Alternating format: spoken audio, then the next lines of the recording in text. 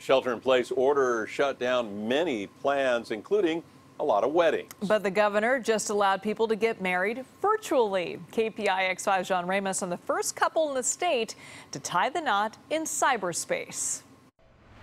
It's a long-standing tradition that on their wedding day, brides are supposed to include something old, something new, something borrowed, something blue. I don't know about the rest of those, but the wedding that's going to happen tonight has certainly got the new part covered. The happy couple met on an Indian matrimonial website in 2016. The bride's name is Sarita J. Biswal. The groom's name is one he's probably getting teased a lot about. It's Love Single. Yes, I get that. Actually, Love Single would love to be married, since he and Sarita have been dealing with a long-distance relationship for 4 years now.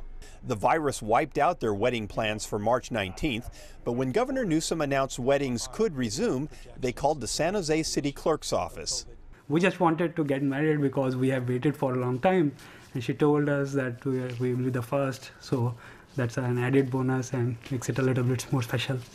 They will be the first couple to be legally married in California during the social distancing era.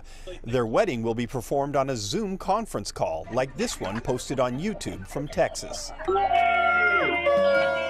California law requires couples have to be married in the physical presence of a person authorized to conduct the ceremony and necessary witnesses.